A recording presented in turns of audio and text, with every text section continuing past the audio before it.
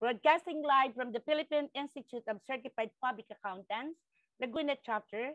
This is your Master of Ceremonies, Jeronima A. Lapus, President of PICPA Laguna Chapter. Ladies and gentlemen, a blessed and pleasant afternoon to all.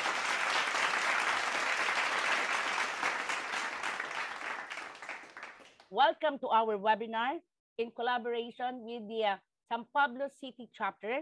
The title of our free webinar for today is Review of PEZA Relevant Issue with our beloved resources speaker from the Bureau of Internal Revenue, Revenue District Office number 57, who will be formally introduced to you later.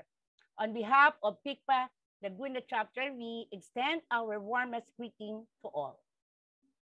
Before we start, here are some rules that we should observe. Next slide, please. The presentation materials and evaluation forms can be accessed at the centralized portal by clicking the link, which is shown in the screen. And this same link will be posted in the chat box later. Once you get there, slide number 4, you will there are 5 buttons in this slide, and you will be directed to button number 1 that will direct you to the copy of the presentation materials of the resource speaker, which is already available. The button number 2 direct you to the link for posting questions. Button number 3 direct you to the link for viewing the posted question.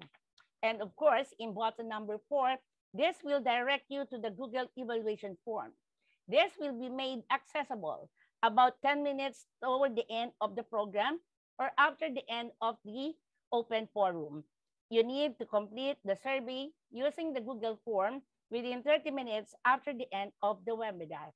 And finally, to verify your evaluation, you have to click button number 5, where you can confirm if your submission of the Google evaluation has been duly recorded by our system.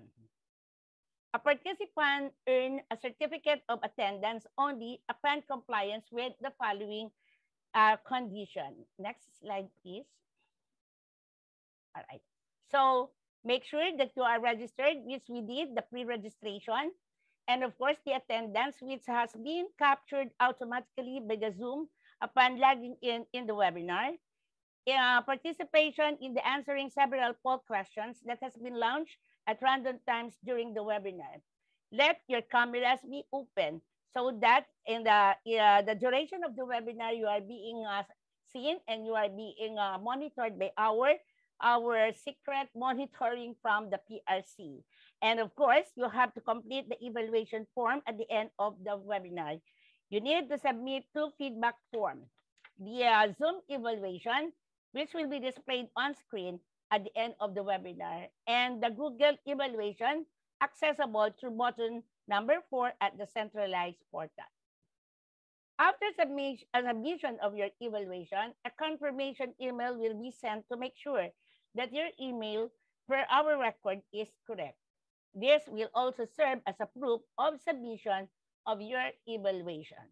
Please take note that non-compliance with the mentioned condition would result to non-issuance of certificate of attendance. To conduct our webinar in an orderly manner, kindly observe the following webinar etiquette. First, please post only relevant messages and comments in the chat box. Links to the centralized portal and other important announcements will be posted by the organizer in order to avoid flooding the chat room with queries on the link. Kindly refrain from posting advertisement on the chat box. Please raise and like the question on the question and answer box, and no public sharing of the resource materials. Just to make sure that everyone will get used in participating in the poll questions, we will now be launching the first poll question. You have 1 minute to click on the option. Please be reminded that in order to earn the CPD, you have to participate in the poll, as this is one of the conditions in earning the certificate of attendance.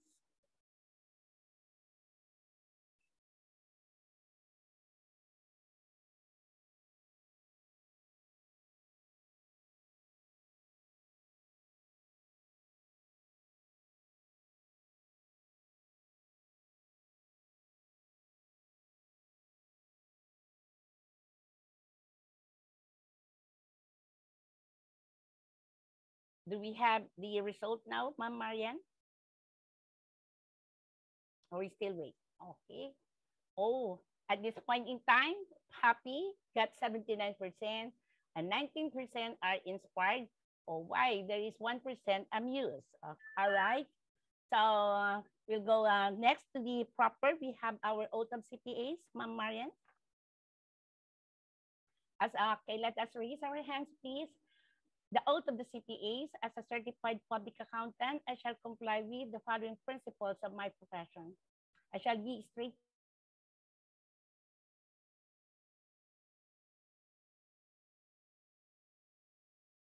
Next, please.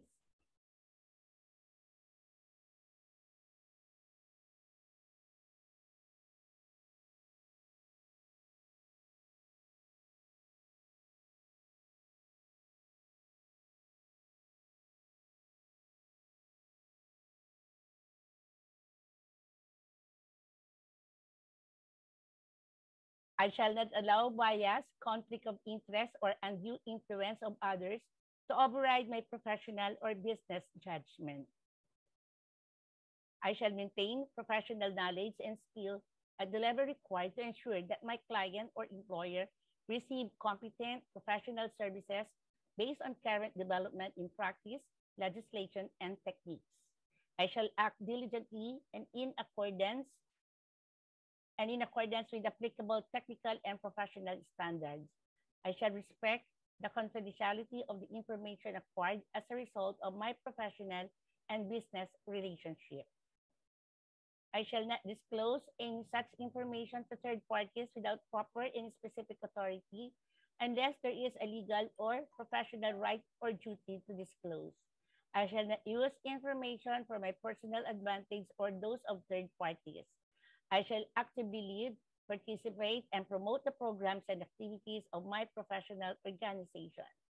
I shall comply with relevant laws and regulations, and I shall avoid any action that will discredit the profession of accountancy in the Philippines.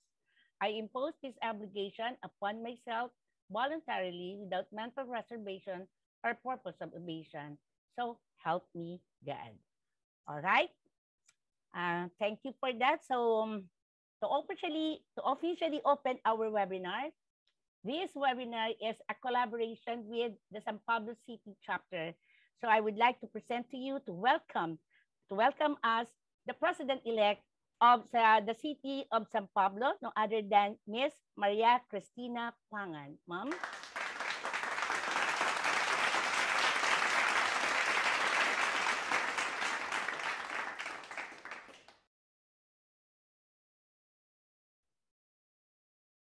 To RDO Miguel Morada, ARDO Emily Simpson, Sir Carlito Mariano, to the BIR Group Supervisor, Ms. Grace Mangubat, other BIR officers and staff, to our PICPA past presidents and colleagues, good afternoon, and thank you for joining this webinar. I appreciate much of your support on this event, which is about the review of the relevant issues of the Philippine Economic Zone Authority. We are indeed very grateful to the officers of the BIR for another collaboration through this important dialogue.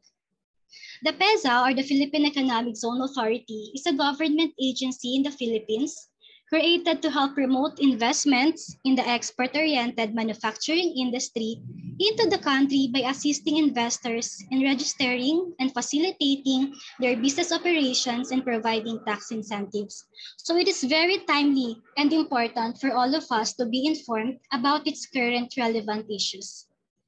I hope that through this webinar, businesses, accountants, and even government employees, of course, will be better informed and equipped with helpful tools and guidance.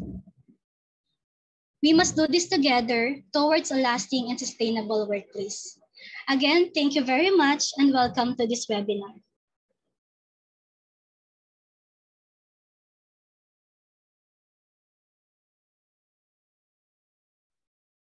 Thank you, Ms. Pangan, for that very warm opening remarks. Before we continue, I would like also to call in the virtual room our beloved Regional Revenue District Officer, no other than Sir Miguel Morada, to give his inspirational message to 380 participants, 381 to be exact, sir, participants for this webinar that we are in partnership with you. Sir, good afternoon.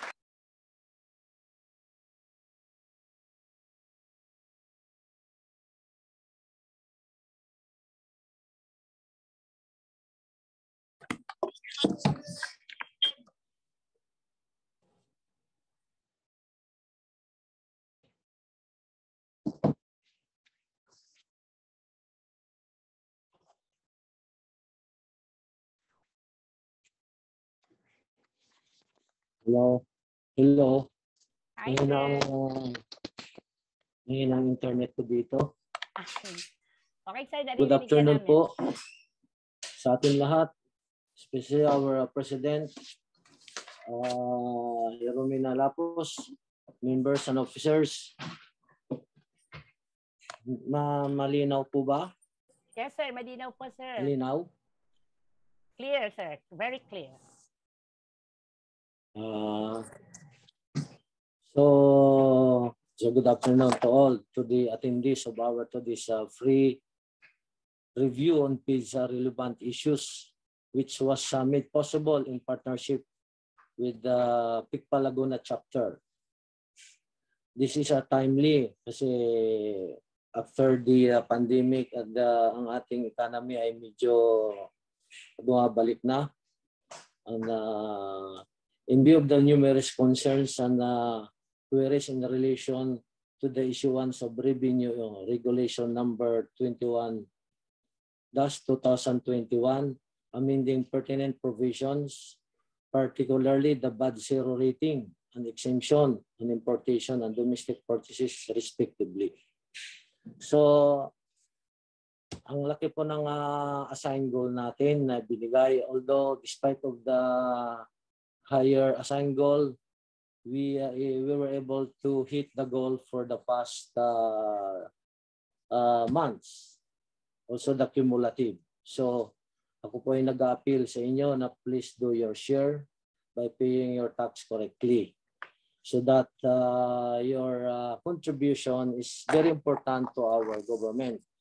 In order to uplift the lives of the Filipino, without the government, it could not survive. So malaki po ang ambag natin dyan. Kahit maliit po yan, pag pinagsama-sama po natin yan, ay malaki pong may tutulong dyan. So ang assigned goal po namin, almost 13 billion. So ngayon, nasa almost 200 million ang aming excess. Kaya malaking bagay po ito na dapat malaman din ng mga taxpayers ang mga bagong regulation para makorek yung inyong mga client. Kasi mahirap din po na sa bandang huli ay mayroong babayaran na hindi alam. Dahil alam nyo naman ang batas. Tinatawag natin na yung hindi alam, hindi na-excuse yung mga marami pong ganyan. So nagpapasalamat din po ako kasi doon sa mga nagpa-participate dito. At very active ang ating partner, ang PICPA. Kasi sa ibang district, ang comment nila, ang PICPA Laguna, ito dito, napakasipag pagdating din sa mga ganitong bagay. At kaya dinidisseminate nyo ang inyong mga nakakalaman. So hindi ko na po pahabain. Let us hear our magaling na lecturer, sina Grace Manggubat and si Arnold Perez. Good afternoon po sa inyo lahat. Thank you so much, sir, for that.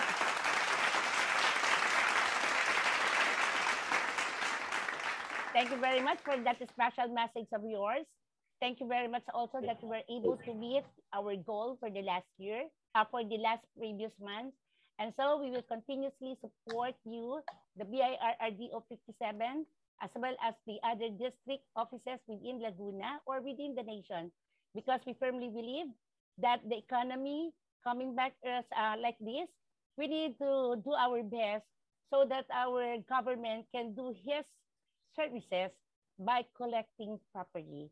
We will assure you that we will do our best to help you in collecting your gold, sir. Thank you. All right. So this time, I would like to call on the speaker per se, Mr. Arnold Perez, to discuss the review of PEZA relevant issues. So let us sit down, relax, and be attentive so that we will know these new issuances for our so-called PEZA companies. Sir Arnold, we're ready now to listen to you.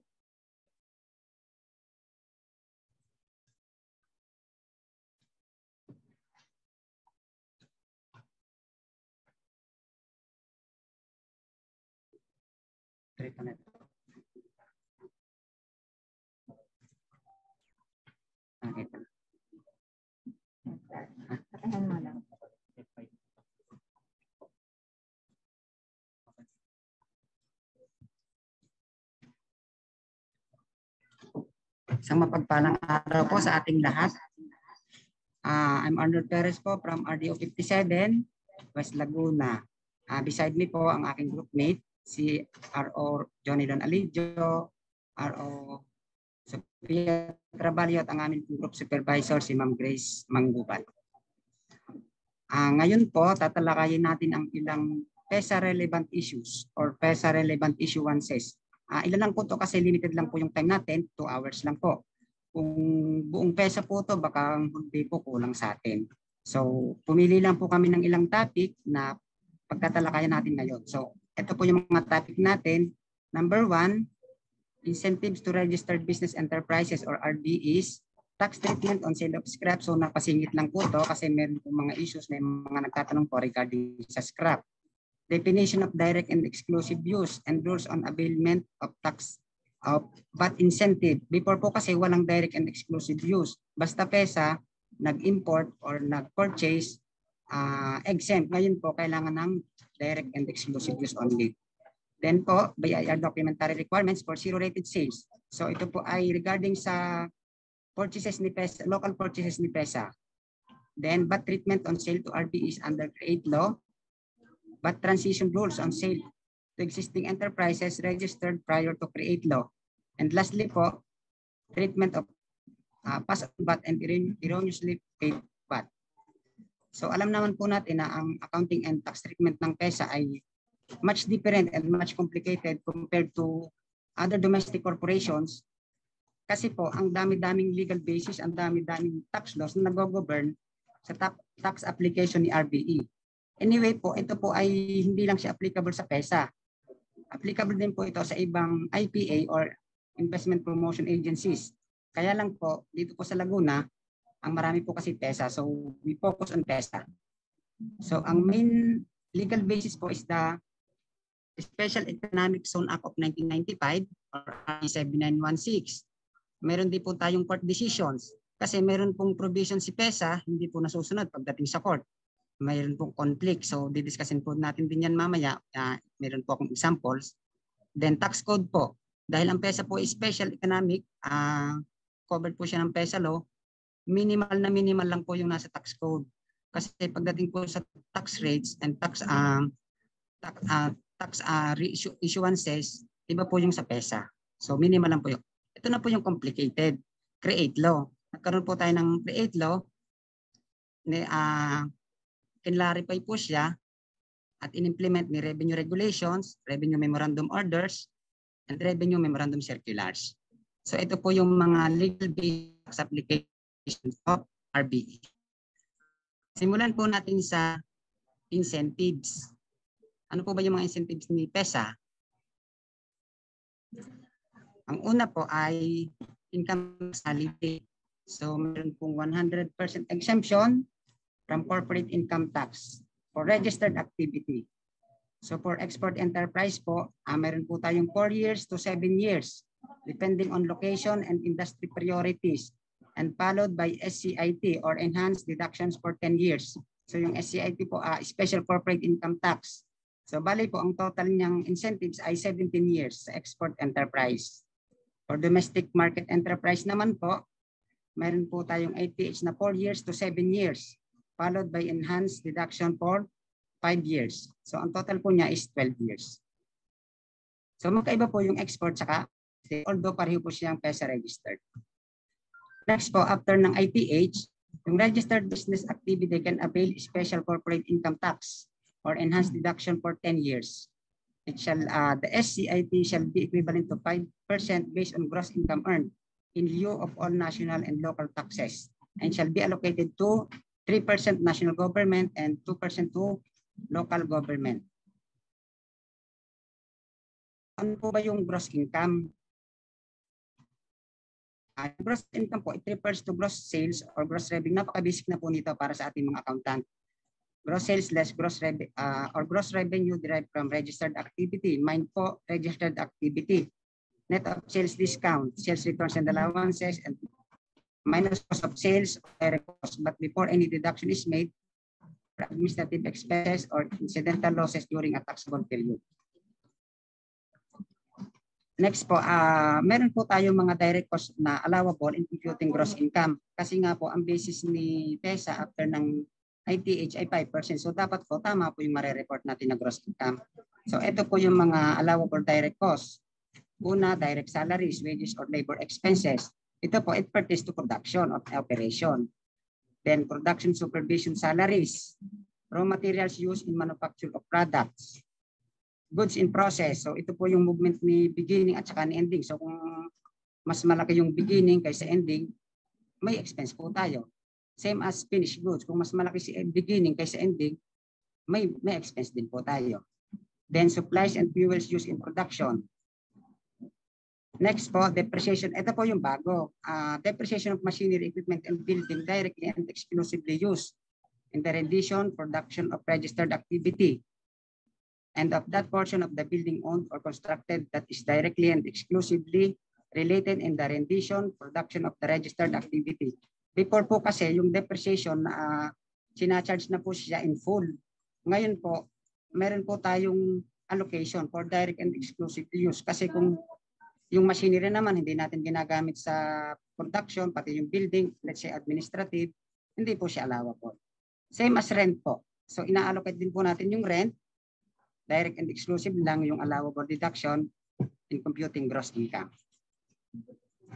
And the next po is financing charges associated with fixed asset used directly and exclusively in the registered activity and the amount of which were not previously capitalized. So ito po ay regarding dun sa mga fixed asset na kinastruct po natin through financing. So yung interest po nun and other pang charges, kung siya ay direct and related yung property, pwede po siyang deductible. Then service supervision salaries and direct materials and supplies use. So ito po yung mga allowable direct cost in computing gross income under 5% SCIT. Next item po is enhanced deductions. Before po wala po nito, pero nung ano po yung create, nagkaroon na po tayo ng enhanced deduction. Ito pong enhanced deduction nito, unlike other expenses, hindi po natin kailangan ng substantiation dito kasi yung expenses po nito, related po dito, ay na-deduct na po natin, na-claim na po natin as part of cost or part of operating expenses. So additional lang po to. So yung number 1 po, depreciation allowance of the asset acquired for the entity's production of goods and services for qualified capital expenditure. So additional 10%. So kung may depreciation po tayong pinilim, dun sa taas, cost and operating. So additional 10% for building and 20% for machineries. Next item po, 50% additional deduction on labor expense incurred in the taxable year.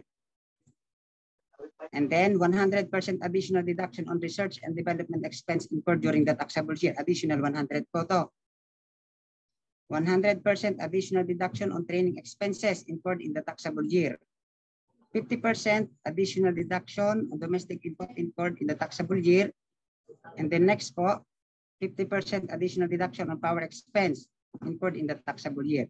So ito po yung ilang mga enhanced deduction. Next po is deduction for investment allowance to manufacturing industries. When a manufacturing RB reinvests its undistributed profit or surplus in any of the project or activities listed in the SIPP, the amount reinvested to a maximum of 50% shall be allowed as deduction from its taxable income within 5 years from time of such reinvestment. And then last po, yung enhanced null po. Hindi na po tayo bago dito kasi yung sa domestic corporation may null po din. At dito lang po ay ito ay additional enhanced deduction. The net operating loss of the registered project or activity during the first 3 years from the start of commercial operation, which had been previously offset as deduction from gross income, may be carried over as deduction from gross income within the next 5 consecutive taxable years, immediately following the year of such loss. So ito po yung mga enhanced deduction. So ano naman po yung mga conditions of availment? Ano po natin ma-avail to? Yung registered business enterprise may be granted enhanced deduction in addition to the allowable, as mentioned earlier po, in addition sa ordinary and necessary deduction. So ordinary and necessary plus enhanced deduction. Export enterprise may at their option avail of the enhanced deduction or SCIT, provided that in no case shall the enhanced deduction be granted simultaneously with a special corporate income tax. So, nasa option po ni export enterprise kung pipiliin niya ay enhanced deduction using the regular rate or SCIT na 5%. Pero hindi po natin pwedeng pagsabayan kung mayroon po silang iba't ibang registered activity. So kung SCIT sa lahat, kung enhanced deduction sa lahat. So yun po yung condition ng availment. May note po tayo sa baba, the SIP shall provide the requirements and conditions for a registered project or activity to be granted the ED from the start of commercial operation under Rule 3 of Create Implementing Rules and Regulations, provided that the Secretary of Finance, upon the recommendation of the CIR, shall issue revenue rules and regulations on the process to avail the enhanced deductions. So dahil hindi pa po na-apply natin itong enhanced deduction, in the future po maaari kung mayroon lumabas pang bagong reissuances regarding po dito. Ang next incentive po, number 2, tax and custom duty pre-importation of capital equipment, raw materials, spare parts, or accessories directly and exclusively used in the registered activity or project. Before po, yung importation ay in full amount. Exempt po tayo sa taxes. Ngayon po, kailangan directly and exclusively under CREATE. Same as VAT zero rating on local purchases of goods and services directly and exclusively used in the registered activity or project. Ito pong VAT zero rating on local purchases, hindi po nakiklaim lahat ito ng PEZA, hindi po porket PEZA registered ka, makiklaim mo na. Later po, didiscuss po natin kung sino ba ang pwede lang mag-avail ng input tax on local purchases. Then last po, exemption from payment of any and all local government issues imposed fees, licenses or taxes. Ito naman po para sa mga local government, exempt naman po tayo sa mga licenses and permits. Ito na po yung sa local purchases and importation. Medyo mano po to, parang confusing.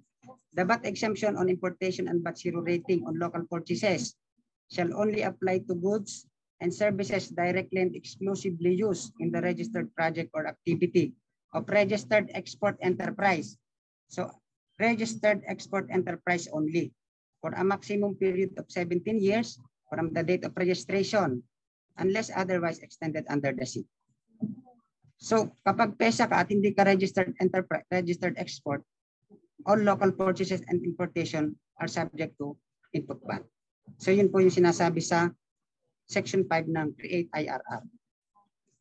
The excess input taxes attributable to surety sales by VAT registered RBEs may at the RBE's option be refunded or applied for a tax credit, subject to the guidelines provided under RR 13/2018 as amended. So ito na po yung issue ngayon. So lahat ng PEZA except export enterprise, pag nag-purchase, whether import or local purchases, subject na po sa 12% VAT. Kahit po yung PEZA na domestic enterprise, even if it is used for direct and exclusively for production, subject pa rin po sa input VAT na 12%. Sino po ba yung export enterprises? So ito lang po yung exempt sa input VAT on importation and local purchases. Yung manufacturing, assembling or processing activity, and services such as information technology, activities and business process outsourcing or BPO, and resulting in the direct exportation and or sale of its manufactured, assembled, or processed product or IT BPO service to another export enterprise that will form part of the final export product or export service of the latter of at least 70% of its total production. So yung registered export enterprise po, kapag more than 70%, makukonsider na po natin na export enterprise. So ito lang po yung exempt sa input VAT. Whether importation or local purchases, only registered export enterprise. Wala na pong ibang PEZA registered activity na mai-exempt sa input VAT, whether importation or local purchases. So ano naman po yung direct and exclusive use? Under Create IRR po, yung Section 5, Rule 2, as amended, the direct and exclusive use for the registered project or activity refers to raw materials, inventories, supplies, equipment, goods, packaging materials, services, including provision of basic infrastructure, utilities and maintenance, repair and overhaul of equipment, and other expenditures. Ito po, other expenditures directly attributable to the registered project or activity, without which the registered project or activity cannot be carried out, provided that the VAT zero rating on local purchases shall be granted under endorsement of the concerned IPA, in addition to the documentary requirements of the BIR. So kapag po yung mga purchases po natin, wala po dito sa nabanggit na mga items na to, hindi po siya related. So hindi po siya directly attributable, meaning po subject to input VAT. So ito nga po yun, pinag-iwahiwalay natin. Expenses should be direct and exclusive use in registered activity, without which activity cannot be carried out. So tanungin po natin ang sarili natin, ito ba ay kailangan ng production para magtuloy yung operation? Kung hindi naman, so hindi siya direct and exclusive. Usually po kasi sa mga PEZA, yung, di ba may mga shuttle tayo. Ayun ba ay for direct and exclusive na sa production? Hindi naman. So ngayon po yung shuttle para sa BIR po, yung sale ni shuttle services to PEZA, batable na po yun. Kasi hindi naman po siya for direct and exclusive use. Yun po yung malaking issue ngayon kasi ang dami ng mga shuttle services na nagre-render ng services sa PEZA company. Next requirement po, dapat po ay may IPA endorsement. So sino po ba yung IPA? Si PEZA. So kailangan po may certificate na zero rated. Then isasubmit po yung BIR documentary requirements. So kanino po isasubmit? Ito po yung mga requirements pala muna. Sorry po. For registered export enterprise, prior to transaction, so ito po yung isasubmit nila sa local suppliers. So yung certificate of registration nila from BIR, certificate of registration, ito IPA from PEZA, then VAT zero rating certificate. Then for registered export activity, manufacturing, IT, BPO, etc., tax incentive, entitlement under the agreed terms and conditions with the availability period, applicable goods and services. And then last po, sworn declaration stating that the goods and or services being purchased will be used directly and exclusively in the registered project or activity. So ito pong 4 items na to, ito po yung isasubmit ni export enterprise kay local suppliers. Then si local suppliers naman po, mag-a-add siya ng BIR registration niya. Yun po yung isasubmit na sa ICHED. Ito po, at zero rating application procedure. Ito po ay luma na, pero applicable pa din po. All applications for VAT zero rate except large taxpayers. So large taxpayers lang po ang nahiwalay dito. Isasubmit po natin sa Audit Information Tax Exemption and Incentive Division. Then all applications for VAT zero rate shall be accomplished and filed by the VAT registered seller. So ang magpapile po nito ay si supplier ng goods ni PEZA. So hindi po si PEZA. The application for VAT zero rate should be processed and approved by or disapproved within 15 days by ICHED. And then the approval of application shall be given prospective effect. All approved application for VAT zero rate shall take effect on the date the application was received and will not retroactive effect. So kung ngayon lang po kayo nag-apply, yung exemption lang po mula ngayon lang, yung mga previous months po, previous years, hindi po siya covered ng zero rating. para po dun sa mga local VAT registered seller. The approved application shall be valid until December 31. So renewable siya every year. Ito po nasa right side po. Ito po yung list ng mga requirement. Ito po yung sasubmit natin sa iCheck. Balik na lang po tayo dito sa may note po kasi dito na absence of prior BIR approval from the BIR, audit may result in the disallowance of the VAT zero rated sale of the supplier. So ang burden po nito yung na kay supplier, wala po kay PEZA. So kaya po si supplier maghihigpit na po kay PEZA kasi kapag sila po ay na-issue ng audit or ng letter of authority, sila po yung madi-disallow yung VAT zero rated sales. Meron po tayong transition rules, documentary requirements for transition on or prior March 9, 2022. Kasi po meron pong hindi na process prior to this date. So ano pong gagawin? For sales transactions that are qualified for VAT zero rating but failed to secure an approved application for VAT zero rating with the BIR, prior application may not be required until March 9. Subject, however, the following documentary requirements. So kailangan, kung hindi man natin na-submit to sa iCheck, available po itong mga documents na to. Subsequently po, kailangan naman natin mag-apply ng certification sa iCheck.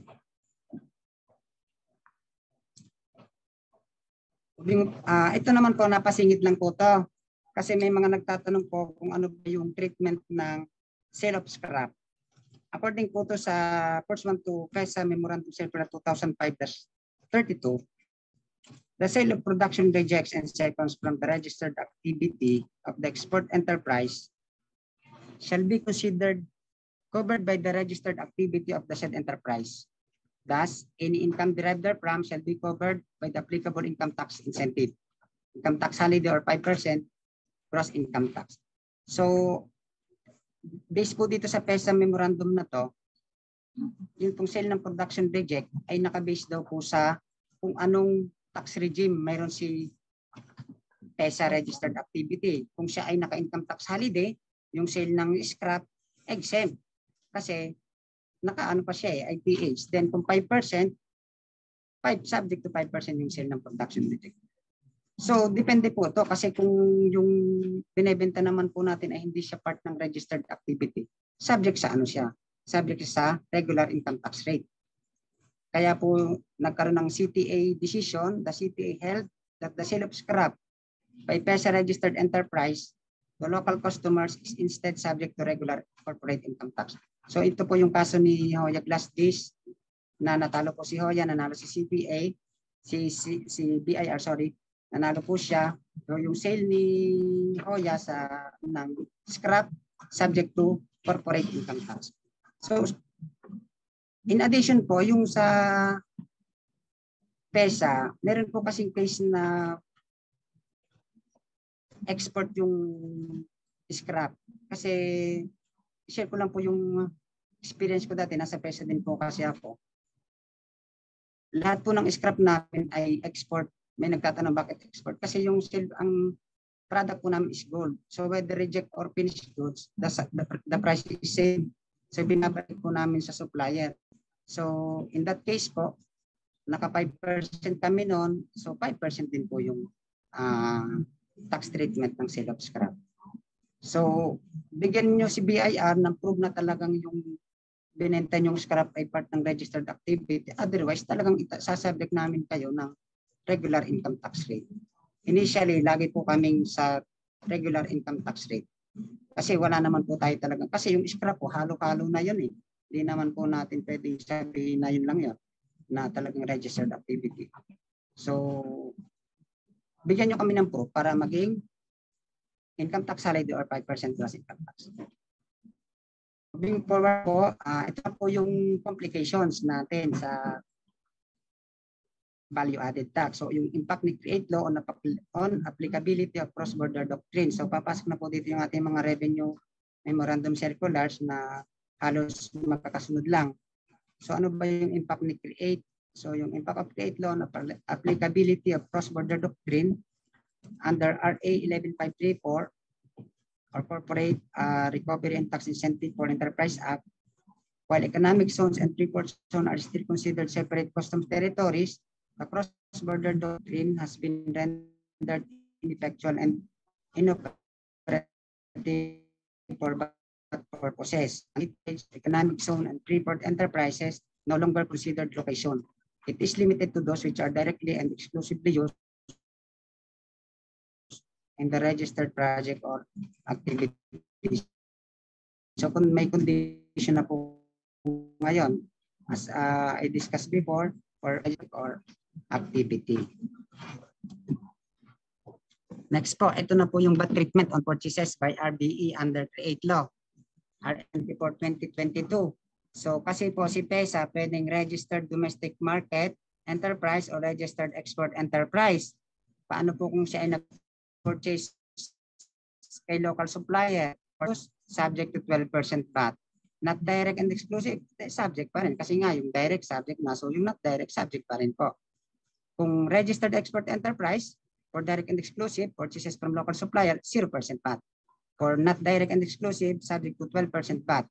For a maximum of 17 years recount from the date of registration.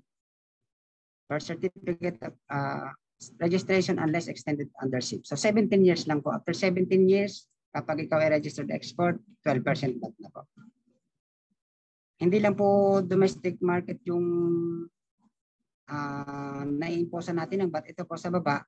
It also applies to IPA licensed service enterprise such as custom brokerage, tracking services, forwarding services, janitorial services, security services, insurance, banking, and other financial services. Consumers, cooperatives, credit unions, consultancy services, retail enterprises, restaurants, and other similar services as determined by the Fiscal Incentive Review Board. So in short po, talagang si registered export enterprise lang ang exempt sa 12% VAT kung direct and exclusive.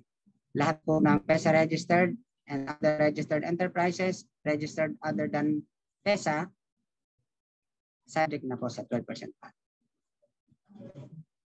So, VAT treatment of sales to RBE, sale to by local and non-resident supplier to registered.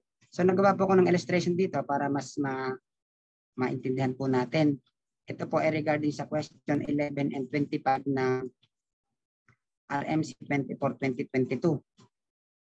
So, yung sale of non-resident supplier to registered export enterprise, so VAT exempt po, ito po si Company D. Nagbenta po siya kay Company A, which is a registered export enterprise, so VAT exempt po siya, nasa foreign territory po siya. Yung sale naman po ni local resident to supplier to registered export enterprise, ito po si company which is local, punta kay registered export, 0% po, provided that the services or goods are directly attributable to or exclusively used in the registered project or activity. Next po. Ito naman po yung question 17. Hindi ko na po nilahat yung mga question kasi yung iba naman po ay parang madaling nang intindihin. Self-explanatory na po yung iba.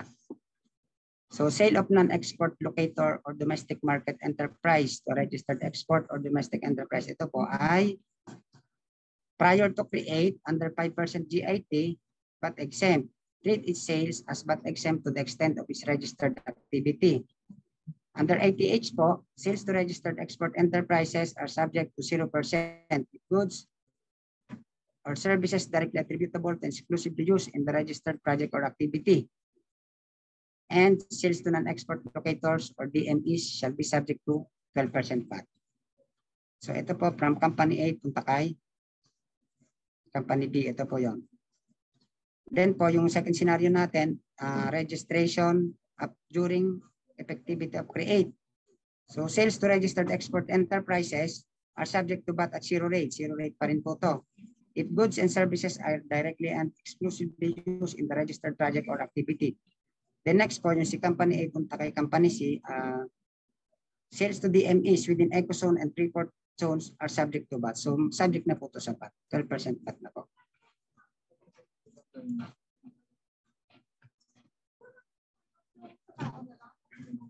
Ito po yung second scenario natin, sale of non-export locator or domestic market enterprise to custom territory client. So ito po ay from company A to company B. Non-export or domestic enterprise seller is registered prior to create law under 5% GIT, treat its sales as VAT exempt to the extent of its registered activity. Under ITH, sale to enterprises from customs territory are subject to 12% VAT. So batable na din po. Non-export or domestic market enterprises, seller is registered during effectivity of create law. Sales to enterprises from customs territory are subject to 12% VAT. So batable na po. Ito naman po sa question 18. Sale of domestic market and registered enterprises to registered export. So company A punta kay company B. So if registered export enterprise is VAT registered under ITH, 0% VAT if purchase of goods and services directly attributable to and exclusively used in the registered project or activity. Second scenario po, if the seller is under GIT, the sale that will form part of the final export product or export service of at least 70% of its total production or output shall be VAT exempt. And then for scenario B, sale of a registered export enterprise to another registered export enterprise. So pareho po silang export. So paano po ang treatment natin dito? If registered export enterprise is VAT registered under ITH, 0% VAT.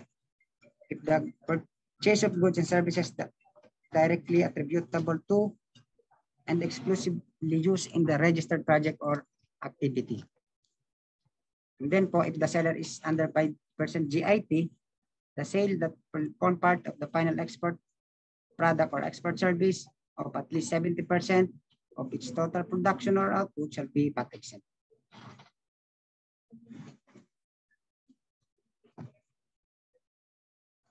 Ito naman po ay sale to non-resident buyers for delivery to registered export services.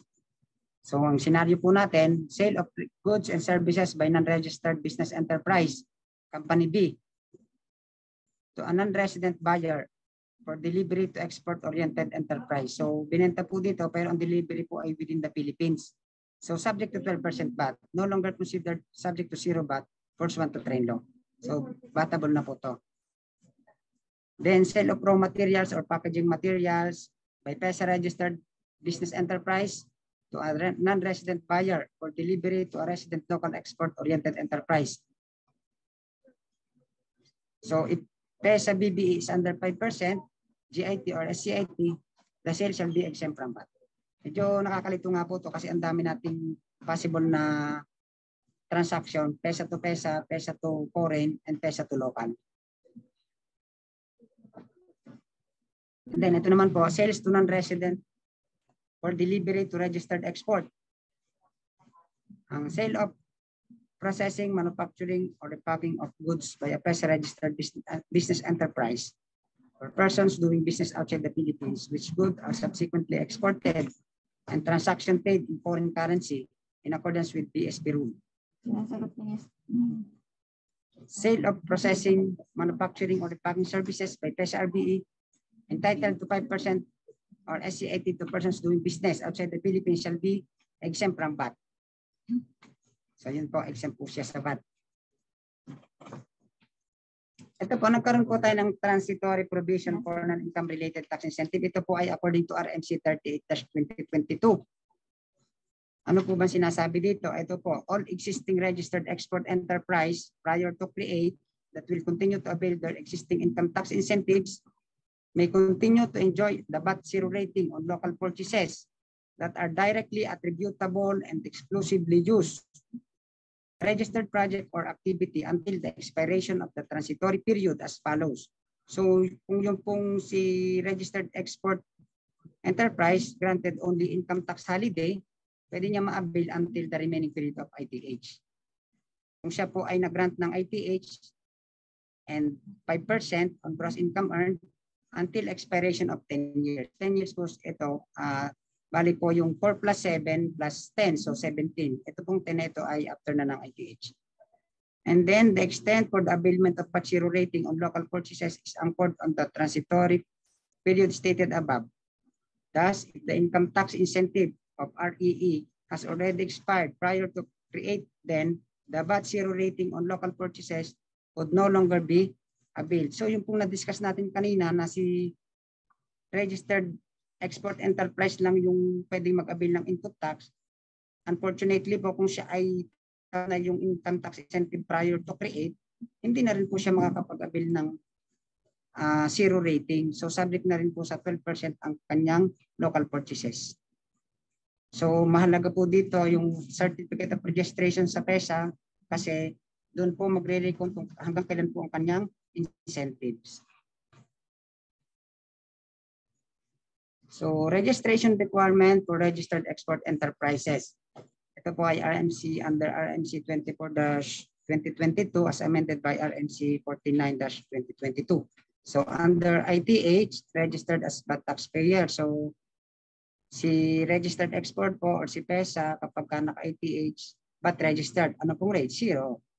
Under 5% gross income tax or special corporate, registered as non-VAT taxpayer. So kapag ka nag-change na po si PEZA registered business enterprise from ITH, punta na siya ng SCIT, hindi na po siya VAT registered. Ano na po siya ng non-VAT taxpayer na po siya. Registered export enterprise whose sales are generated only from registered activity and have shifted from ITH to SCIT, 5% GIT or SCIT shall within 2 months from the expiry of their ITH to change the registration status from VAT to non-VAT. So titingnan po natin kung kailan na-expire yung ITH niya. Doon po tayo mag-change ng status from VAT to non-VAT. Existing VAT registered enterprises still registered as VAT taxpayer at the time the create law took effect are required within 2 months from the effectivity of the RMC to change its registration to non-VAT.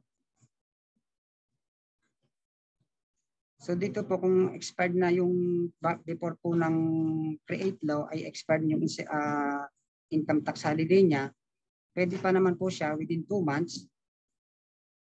Deadline is May 9. So 2 months from effectivity of RMC to change his registration to non-VAT. So mag-change pa rin po si registered business enterprise.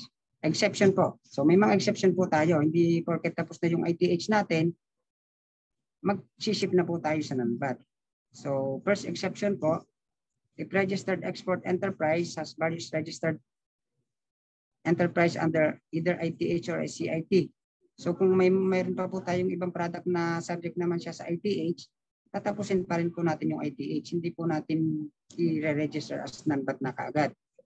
If the registered export enterprise has other activities, so kung may other activities po siya, especially kung hindi naman po registered yung activities ni PEZA, mayroon pa po silang binabayadang VAT, let's say for the scrap or other activity na hindi na register sa PEZA, hindi pa rin po tayo mag-re-register na as non-VAT. So tatapusin pa rin po natin hanggang sa mawala na talaga yung VAT registration natin. Ito naman po, treatment of pass on VAT and erroneously paid VAT. So ito po ay based on RMC 24-2022, question 39 and 40. So ano po ba yung treatment ng 12% pass on purchase of goods not directly? So si VAT registered RBE po, i-claim niya ang VAT as input tax credit against future output VAT. So, and then next po, if no VATable sales, continue to accumulate and refund available only upon expiration of VAT registration. So ito po, dapat ay bago kayo mag-change from VAT to non-VAT, make sure na nag-apply na po kayo ng refund. Kasi once na non-VAT na kayo, yung excess input po natin, previously, hindi na po natin marirefund. Refund is not available since input tax is not directly attributable to zero rated sales. So yung input VAT po natin from local purchases, kung hindi siya directly attributable, hindi po siya refundable. So paano naman po kung non-VAT registered RDE? So i-charge po natin sa cost or expense account. Yung 12% VAT na charge natin sa ating supplier. Second scenario po, what if 12% VAT pass on inadvertently or on purchase of goods and services directly and exclusively used in registered activity? So dito po sa scenario na to, direct and exclusive yung purchases mo ng goods or services, ang ginawa ni supplier, sinarge ka ng VAT. So anong gagawin mo? Ni PEZA, contest with the supplier and seek reimbursement of paid VAT. So, contest mo kay supplier, bawiin mo yung binayad mo na VAT. The previously issued SI or OR must be returned to local supplier for cancellation and replacement. So, magpagawa na lang po kayo ng bagong OR and or SI. For non-VAT registered, ganun din po, contest the supplier and seek reimbursement of paid VAT. Previously issued SIOR must return to local supplier for cancellation and replacement. So, ito po, basic lang po ito. Ito po ay reminders lang po sa atin sa pag-claim ng input VAT. Ano po ba yung mga requirements? Basic requirement. Ensure all input VAT are properly substantiated. So, substantiated po yung mga kinilaim natin, VAT official receipt for services and invoices for purchase of goods. All required information should be indicated in the official receipts or invoice. That is the name of taxpayer, address, taxpayer's identification number, business style, amount of VAT should be shown separately in the official receipt or invoice. And then ensure that the VAT is properly accounted in the VAT return. VAT is recognized in the proper period. Bakit po proper period? Kasi kung ang VAT po ay last year pa, hindi na naman po natin pwedeng i-claim ngayon. So dapat po proper yung period ng pag-claim natin ng input VAT.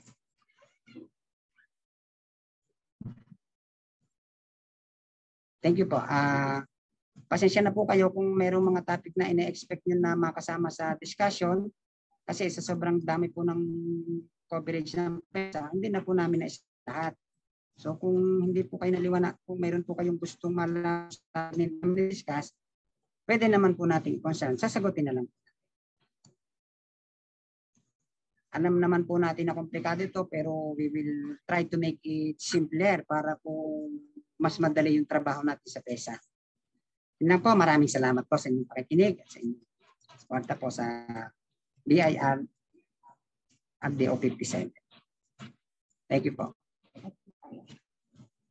Before po tayo pumunta sa Q&A, meron kaming hinandang 10 questions. So may quiz po tayo. Bisar, magkano po ang ating magkano po ang ating price for each correct answer? Hindi ako makaano niya. Meron po na tayong 10 questions. At mananalo po natin sa 250 each ng tatama po sa ating contestant via chat box po. Ano po? So, ganun po ulit ang mechanics natin. Magta-type po kami ng question number 1, go, bago po kayo mag-answer. Kung sino po ang unang tatama sa answer namin, ay siya po ang ide-declare namin na winner. Ano po? Okay, yung pong open forum natin, nakikita po namin maraming tanong sa chat box. Sasagutin po namin yung lahat mamaya hanggang sa makakaya po namin. Pero ngayon po, tayo po ay mag-quiz B muna.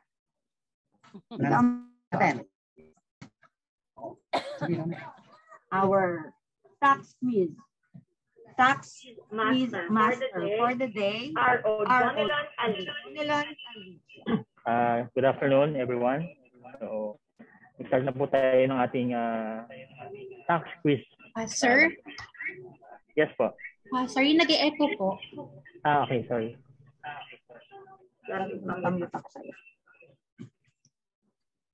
So, mag-share screen lang po ako para sa ating tax quiz. So, nakikita pati answer. Yan na nga. Unahan na lang. Ha? Ako ang ito panalo. Ano ba? Ano ba yan? Yung sa akin. Hindi ba? Share mo.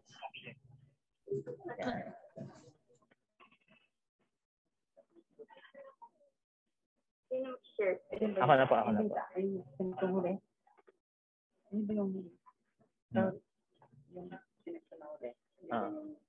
ito na yan. ang dami ng sumagot pa Final. yan. Dapat tanong. Babasahin ko na lang.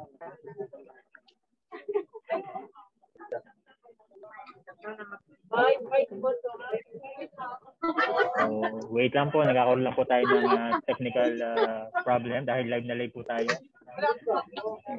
Yeah, may mga nagsasagot na, oh. Kasi nakita, sir. Sumagot na pero wala pang tanong. Kaya uuwi daw siya maaga mamaya.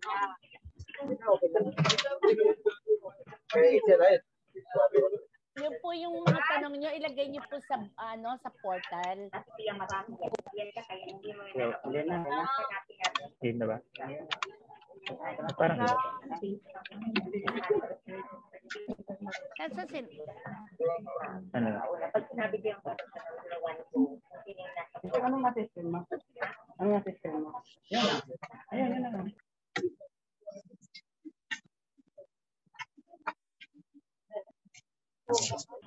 So, hello everyone. So, for question, which of the following cost is fully deductible in computing gross income under 5% SCIP? A, direct labor. B, depreciation of building. C, royalty payment based on sales. Or letter D, rental of building.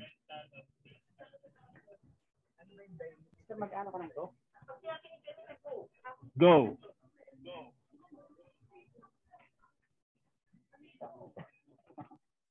bago ka nagsabi ng go, marami ng answer, sir. Well, sorry po. medyo may konting delay po. So, the correct answer is letter A, direct labor.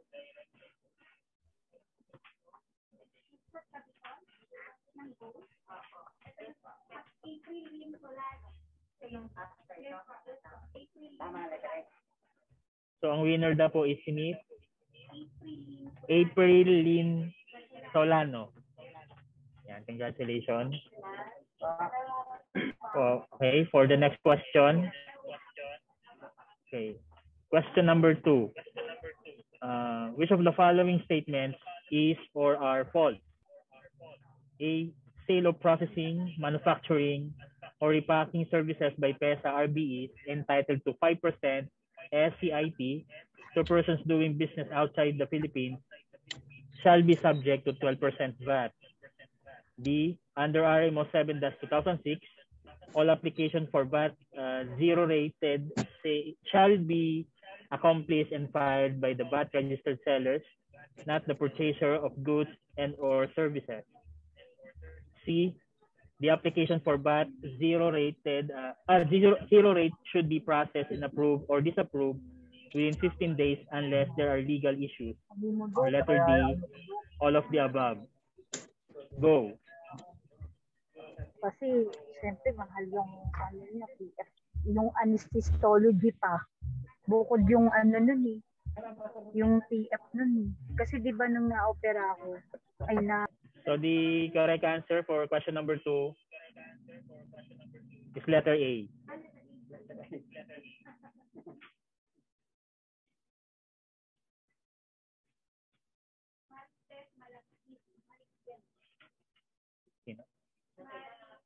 Si Miss Marites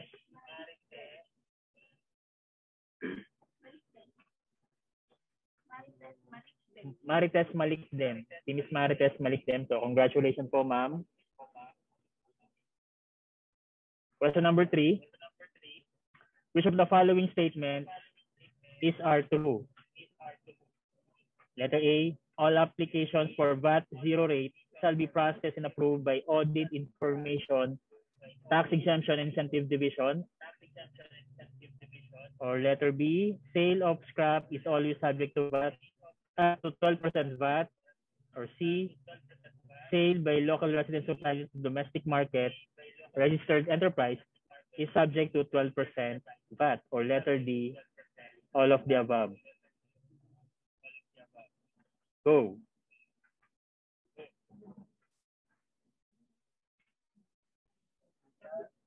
So the correct answer is letter C.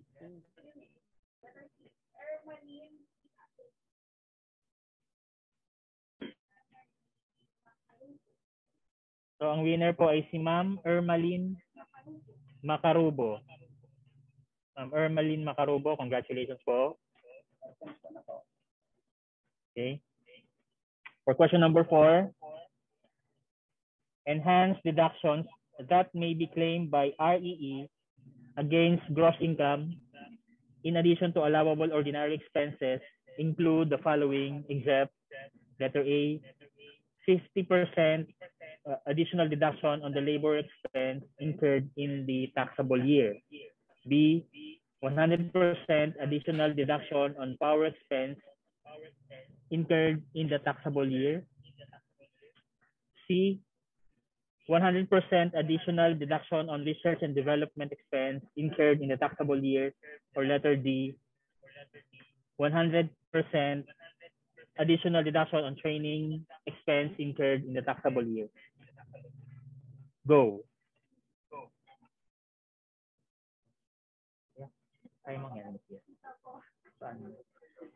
Yan, unmute na. Ako mag-open. So the correct answer is letter B, as in boy.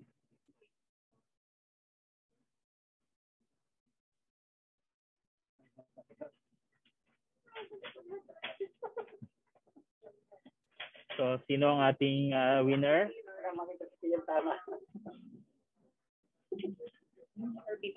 Letter B po.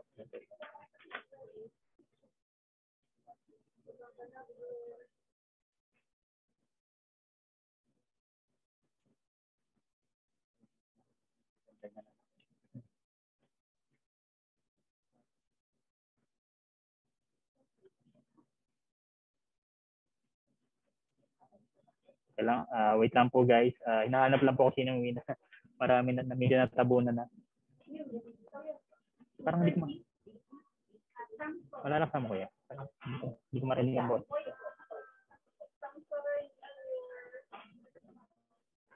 Ang winner po ay si Mr. Samson Junior Caswe.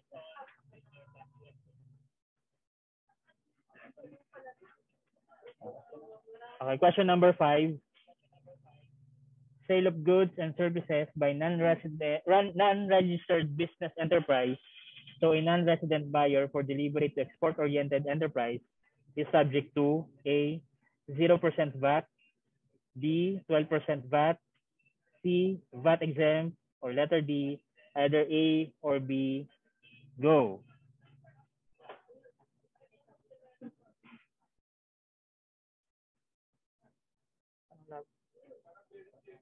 So the correct answer is letter B, as in boy, 12% VAT. So ang winner po natin para sa question number 5 Michael Angelo Lucero. Is si Mr. Michael Angelo Lucero. Okay, congratulations po, sir. Question number 6. Which of the following statements is false? A, sale of raw materials or packaging materials by a PEZA registered business enterprise to a non-resident buyer for delivery to a local export-oriented enterprise is exempt from VAT if PEZA RBE is under 5% GIT. B, sale of goods and services by non-registered business enterprise to a non-resident buyer for delivery to export-oriented enterprise is exempt from VAT. C, sale by a domestic market registered enterprise to a registered export enterprise of goods directly and exclusively for use in production of registered activity shall be subject to 0% VAT if the registered export enterprise is under ITH. Or letter D, sale of goods by local resident supplier to registered export enterprise for direct and exclusive use for registered activity shall be subject to 0% VAT. Go.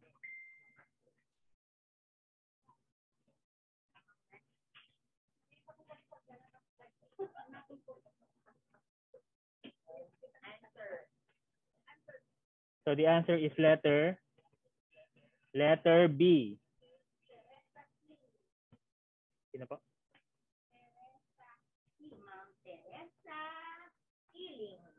Oh, congratulations po, Ma'am Teresa Killing. Question number 7. Which of the following is not a mandatory requirement in applying for VAT zero rating by VAT registered local suppliers? A, BIR certificate of registration. B, IPA certificate of registration. C, IPA VAT zero rating certificate. Or letter D, sworn declaration stating that the goods and or services being purchased will not be used directly and exclusively in the registered project or activity. Go.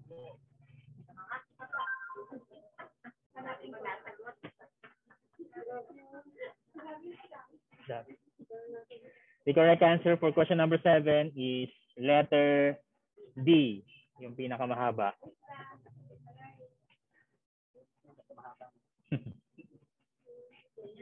Parang question number 8. Wala pa palang nanalo. Joke, prank lang po yung prank lang.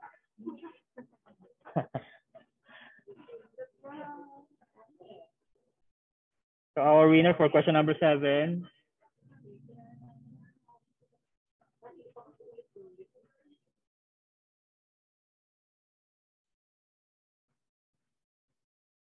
Wait lang po, nagpa-backread lang po nung chat box.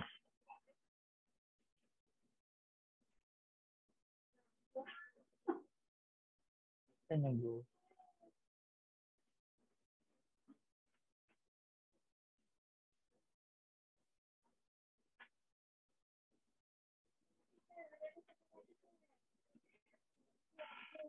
Marami po kasi natin participants sa araw na ito, kaya naman nasabi rin sumasagot sa ating feedback.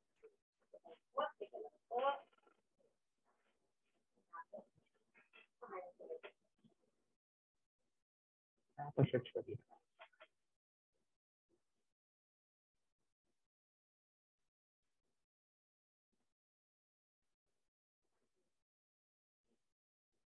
Meron na po ba?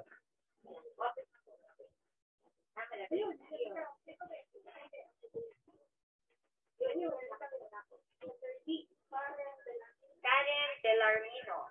Okay, congratulations po Ma'am Karen Delarmino. Kayo po ang nagwagi sa question number 7. Okay, question number 8. Which of the following statements are true? Letter A, registered export enterprises whose sales are generated only from the registered activity and have shifted from ITH to 5% GIT or SCIT shall within 2 months from the expiry of their ITH to change their registration status from VAT to non-VAT. B, if registered export enterprise has various registered enterprise under either ITH or 5% GIT or SCIT, RBE shall remain VAT registered until the expiration of the ITH for all its registered activity. The RBE shall report a VAT exempt the sales under the 5% GIT or SCIT and sales under ITH as 0% VAT. Or letter C, if the registered export enterprise has other activities other than those registered with IPAs that are subject to VAT, it shall remain as VAT registered and shall report its sales in the VAT return as VATable, 0 rated and or VAT exempt as the case may be, or letter D, all of the above. Go.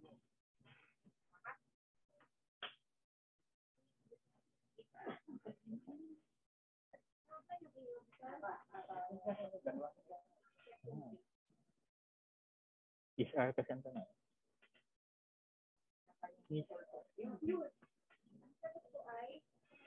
The correct answer is letter D, all of the above. Sir Albert Ehe. Congratulations po, Sir Albert Ehe. Congratulations po. For question number 9, statement number 1, only the portion of the expenses directly and exclusively used for registered project or activity, including administrative penalties, shall be qualified for VAT 0 rating on local purchases. Statement number 2, costs incurred prior to registration of project or activity with the IPA is an allowable cost in computing gross income? A, both statements are true. B, both statements are false. C, true, false. D, false, true. Go.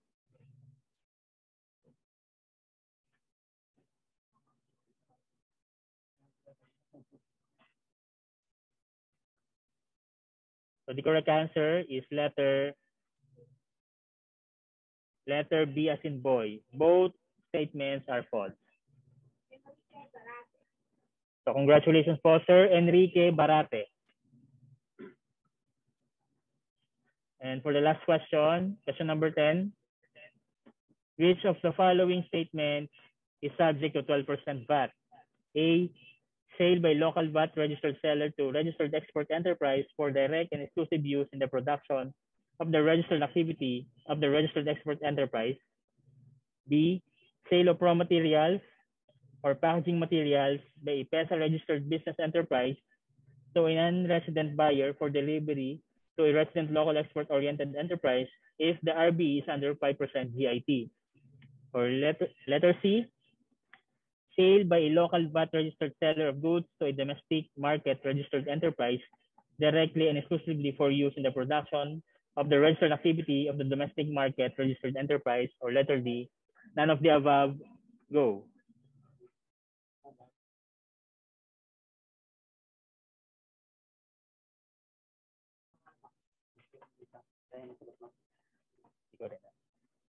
So the correct answer is letter C.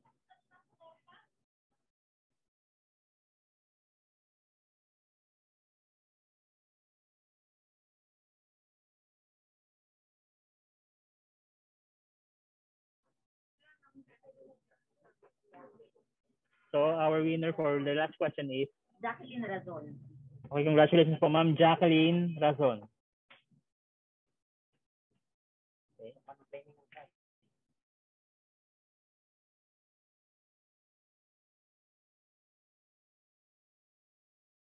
Ang ating 10 nanalo.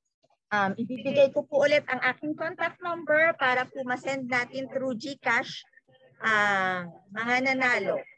First po is si Ma'am Aprilyn Solano. Number 2, Marites Malikdem. Number 3, Ermaline Macarubo. Number 4, Samson Jr. Cose. Number 5, Michael Angelo Lucero. Number 6, Teresa King. 7, Karen Villarmino. 8, Albert Eje. Number 9, Enrique Barade. And number 10, Jacqueline Razon. Ipopost ko po ang aking cellphone number at ipapacheck ko rin po kung may nag-post ng number nyo dito sa ating chat box para po maklaim ang inyong 250 pesos worth of GCash. Thank you po for participating. All right. Congratulations. Okay, ma'am. Thank you very much for that happy moment while reviewing the relevant issue of PEZA. So we will go, ma'am, to the question and answer portion.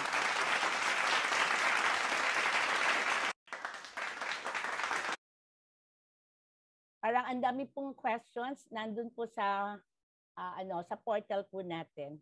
Can we pause, ma'am? Can we pause, Ma'am Marian? Or nakakayan? Nasaan na yung mga questions?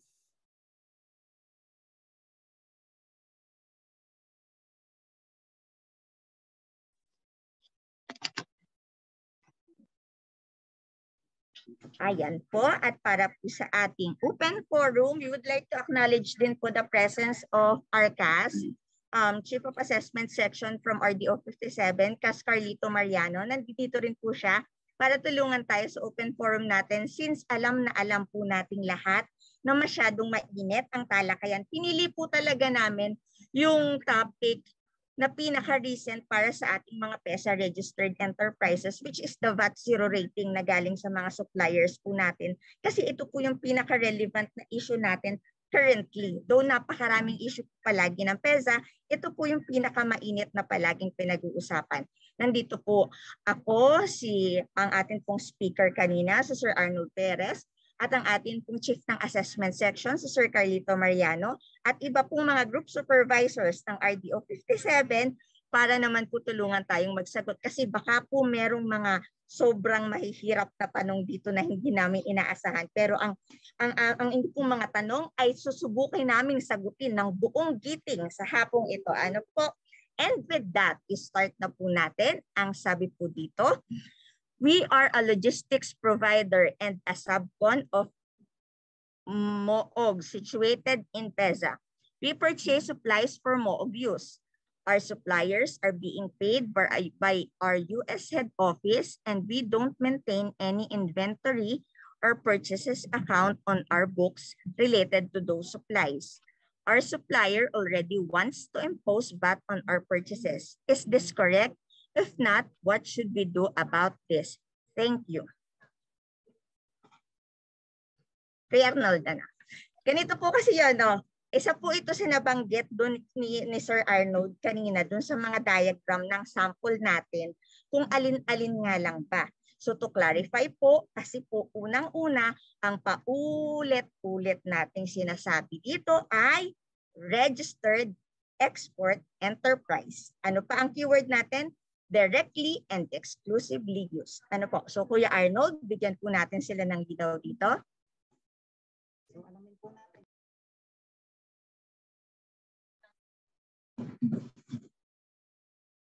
So, alamin po natin kung si logistic provider ba ay export. So, kung hindi siya export, subject po sa input VAT. Especially kung hindi naman po direct and exclusive yung transaction para dun sa operation ni customer. So, for the BIR side, subject po sa 12% VAT.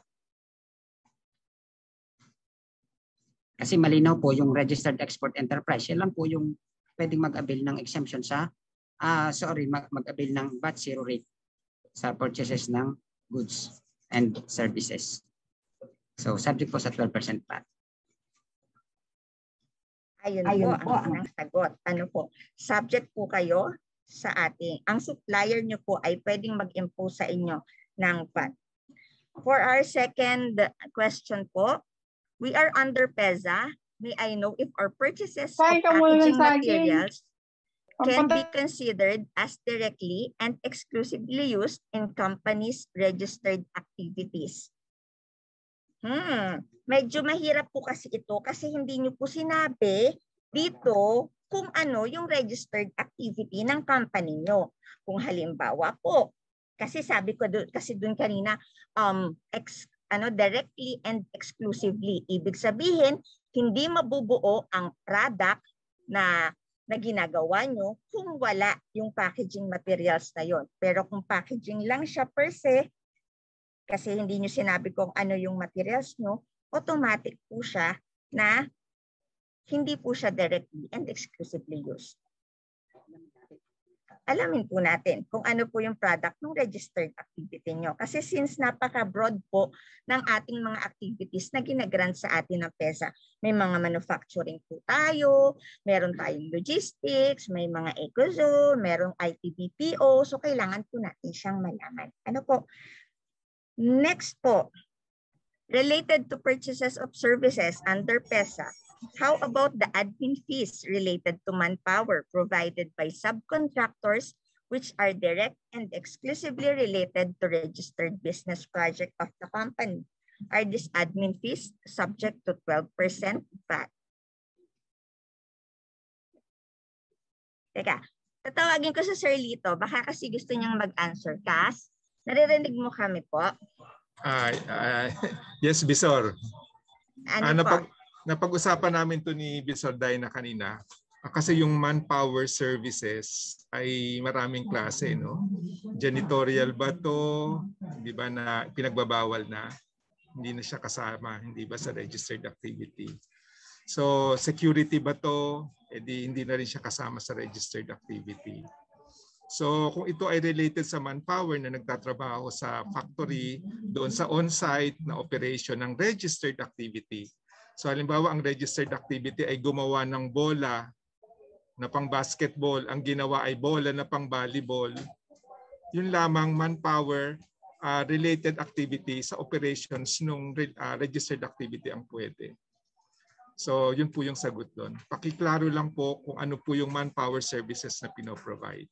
At pakiklaro lang po, maaari po itong services na manpower, pero pinoprovide naman po nito ay legal accounting services ay hindi naman po related na ito sa registered activity. Thank you po, Kas. Hopefully po ay nasagot natin yung tanong ni Ma'am Joanna. No? So ang interpretation lang po natin dito, yung PEZA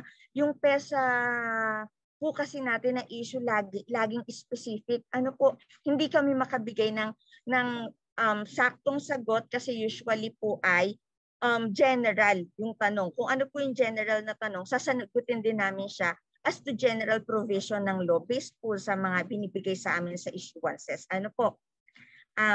Moving forward po,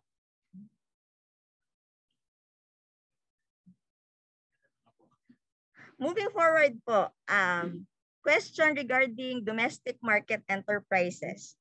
If an existing PEZA registered taxpayer is selling 100% domestically, are they automatically classified as domestic market enterprise? Thus, they are no longer entitled to VAT zero rating on local purchases related to its registered activities. Mukhang yung tanong ni Ma'am, kailangan lang niya ng clarification.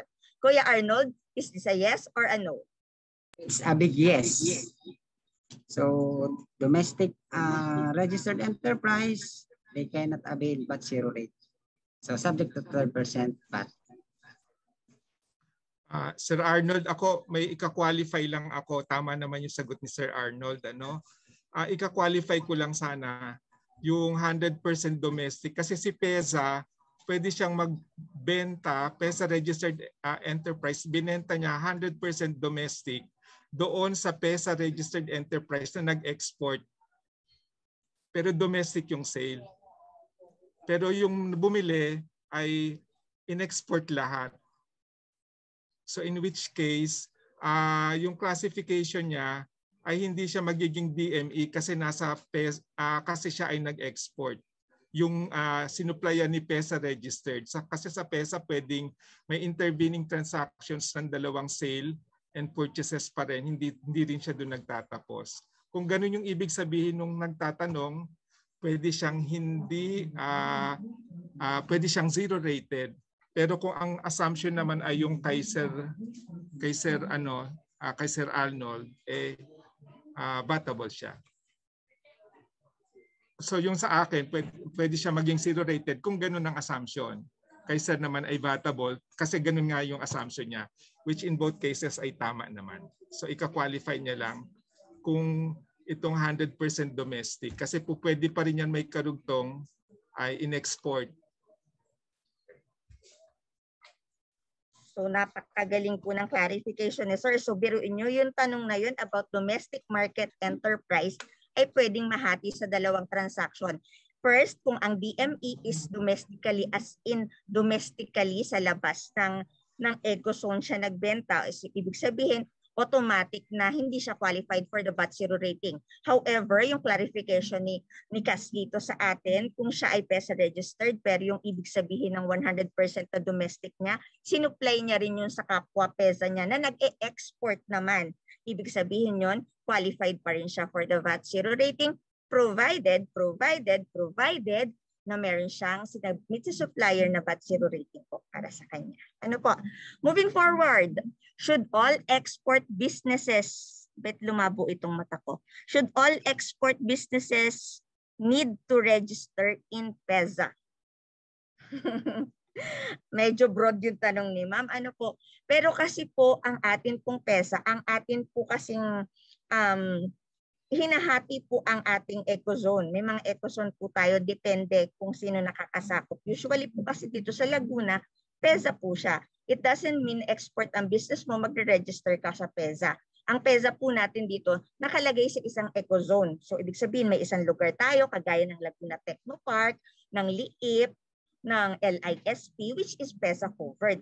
Pero kung halimbawang export yung business mo, garments ka, nag-e-export ka, ano po yun? Usually, BOI po ang nire-register nyo. Na sa BOI, yung IPA nyo, yung Investment Promotion Agency. At hindi po sa PEZA. Kasi ang PEZA po ay meron siyang isang particular na lugar kung saan pa hindi siya dapat ma-register.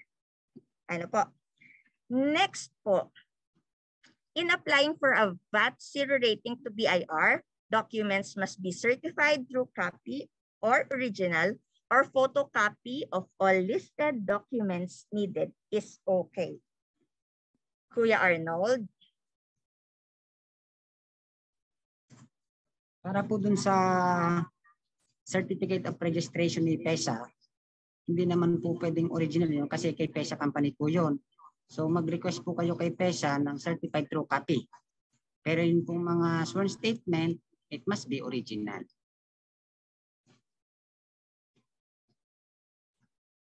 Ayun po, ano po, so nasugot tayo. Kung mga certification po ang ating isa-submit, dapat po siya ay certified true copy. Pero kung mga sworn statement po, dapat po ay original ang isa-submit po natin. Next po, VAT zero certificate will be annually renewed. Yes po, ang zero VAT certificate po na issued ni ICHED based on revenue issuances ay i-renew po natin annually. So failure to renew, so hindi po natin ma-avail yung zero rating. Sir, dadagdag ko lang. Ako po yung nagtanong. In other words, it is not a permanent privilege ng isang registered export economic zone. So it is mandatory na you will apply annually. Gusto pa rin klaruhin yung isa na ano ko doon. Meron kasi akong company, manufacturer siya ng packaging, maraming nag-claim na supply na customer na bumibili na they are zero rated kasi PEZA. Dapat pala ngayon bubusisiin if that plastic is directly related sa activities, then zero siya. Pag hindi pala, mag-i-impose pala ako ng 12% VAT. Tama po ba?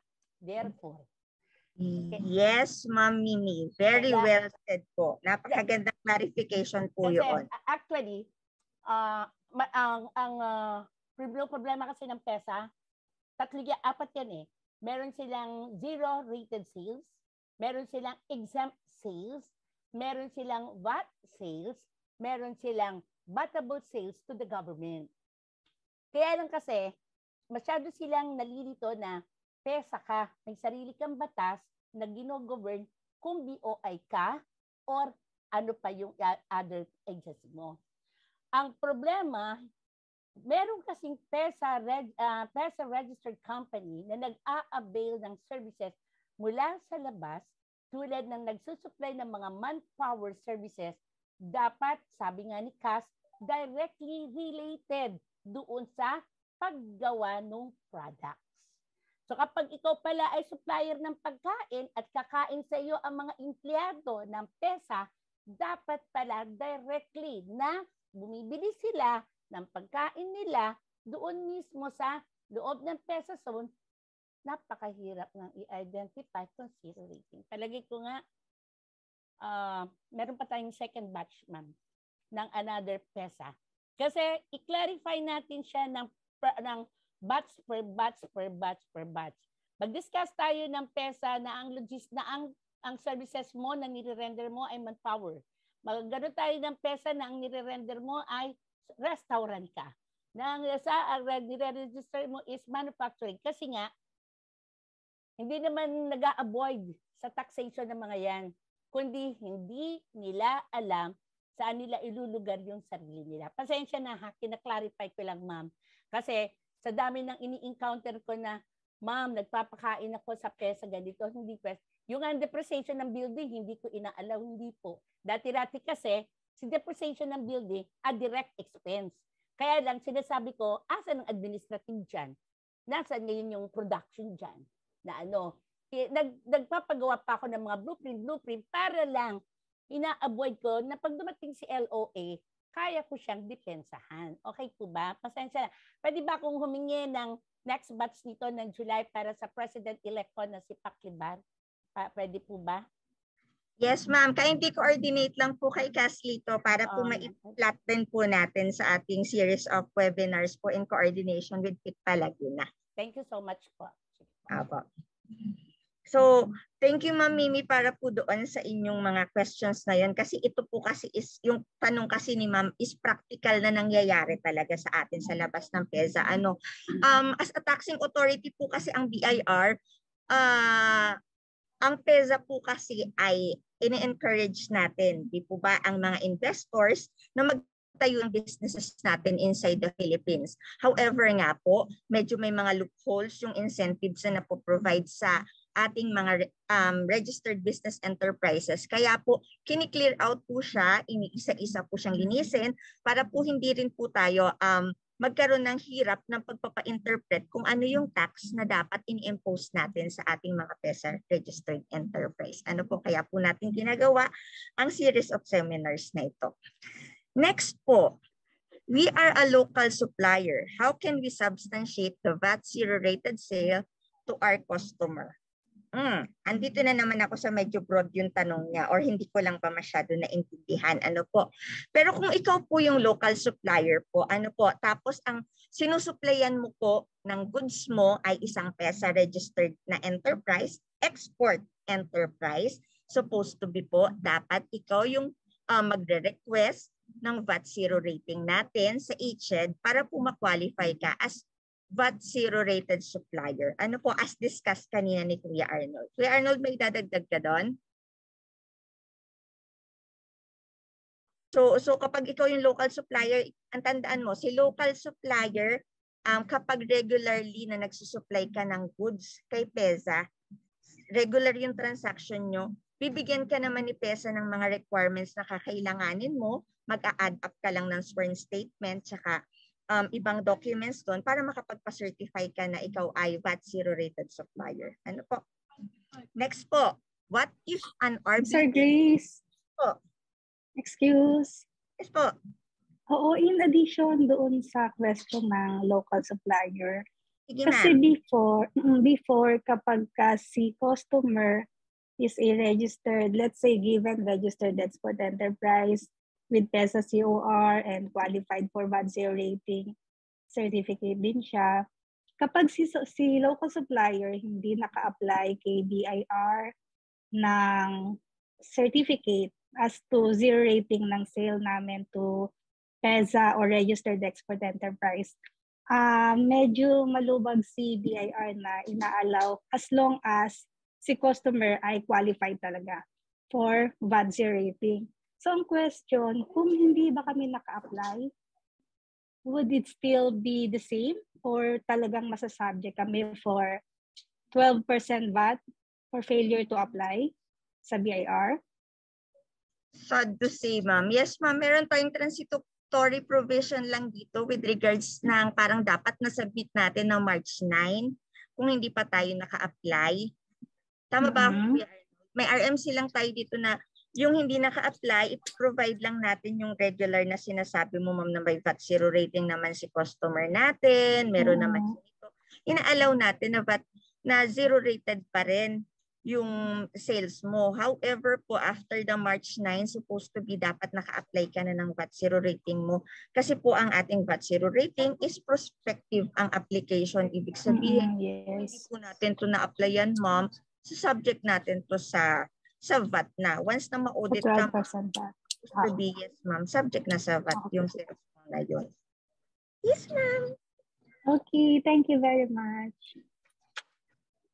Ang dagdag lang natin na yung mga, kasi nag-take effect ito third quarter last year, yung ano niya, retroactive provisions.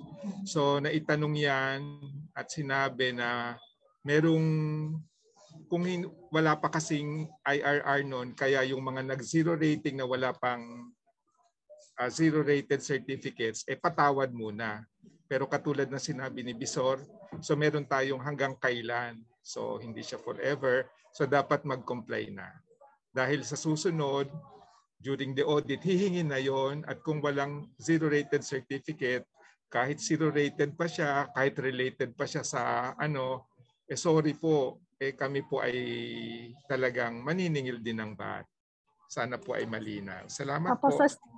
So starting March 10, 2022, may higit na kapag wala kami in-apply, batable na siya. Opo, yun po yung effectivity ng issuance tungkol po rito. Yung immediate effectivity, di ho ba upon publication? Sorry po, salamat. So hindi po ba siya like before, parang kino-consider siya as VAT exempt, so yung input taxes i-allocate? Hindi na ba siya ganun? Automatic VAT, subject to VAT na 12%? Pag si seller po ay nasa 5 kung si seller po local ay supplier po. Local supplier po. So pwede rin kasi siyang BOI Pwede rin siya naka 5%. Ang sale niya exempt po siya. Registered export enterprise si customer. Pero si local supplier hindi naka-apply. So hindi ba siya parang yung sale namin to a registered export enterprise magiging exempt sale in which si input tax i-allocate namin? Hindi na ba siya ganun? Hindi na po siya ganun ngayon, ma'am. Hindi na po so kasi nag-depart na nga po tayo sa destination principle. Wala na po, ineffective na po siya, tsaka inoperative. Yun po yung ginamit na term ng batas. Apo. Sige po. Thank you po. Sir, sorry. Mrs. Lapusia. Gusto ko lang susugat si Ma'am Iris Mendoza.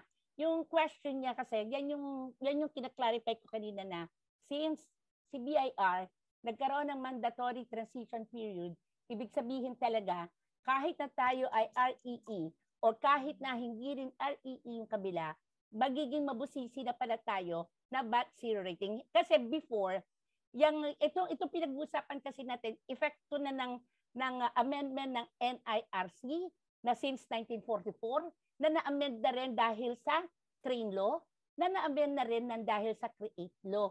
Itong pinag-uusapan natin ngayon, pinag-igting sigurado ng BIR paano sila makakakolekta dahil nga lahat claim na VAT zero rating. Tama ba ako, sir? Sa mga pinag-uusapan natin. Kasi tama naman si Iris yung kiniklaim na niya na before.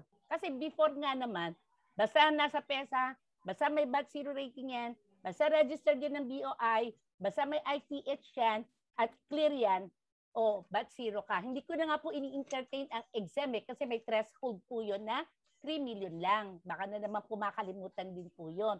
Kay REE ka or whatever, at exempt ang ginamit mo, may threshold lang yan na 3 million. Yun po yun.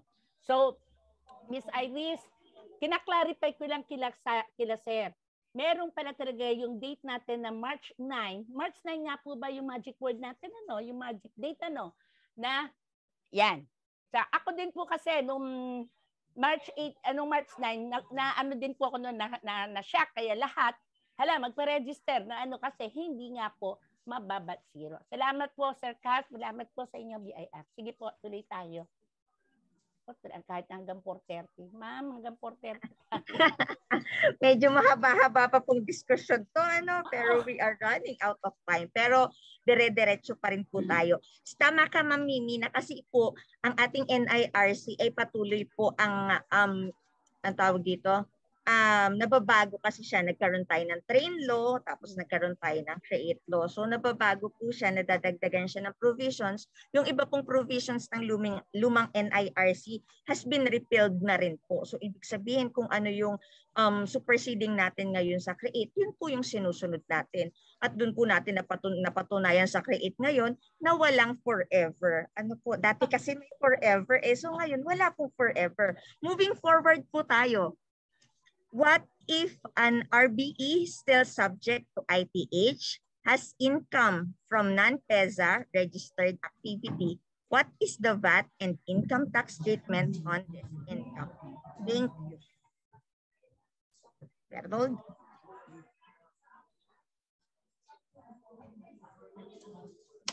Rating ko lang po, what if an RBE still subject to ITH has So alamin po natin kung yung bang RBE ay registered export or registered domestic.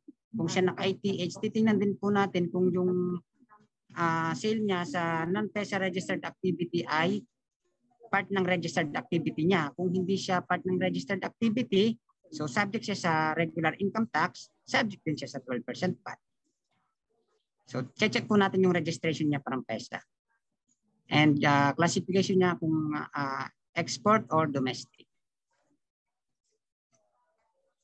Yes po. Thank you, Kuya Arnold. So, ang linaw naman po noon, ano po, kung ikaw po ay non-PEZA registered activity, usually po, ito ay subject sa regular income tax rate at subject din po ito sa VAT. Next po, bakit po kaya disallowed ang shuttle service when it is being used by the company para alagaan ang kanilang employees? Hindi po ba direct labor po iyon, especially during the pandemic, na mahirap po at mahal mag-commute? Natuwa naman ako dun sa tanong niya. Naiintindihan po namin. May puso naman po kami. However po, we are mandated by revenue regulations na kung ano po yung nakalagay laang dun, yun po yung directly and exclusively lang po na expense na pwede nating ibigay. However po, shuttle service kasi ma'am ay hindi siya kasamang magiging part ng product. So, itinawid niya si empleyado papunta sa bahay nila hanggang doon sa PEZA.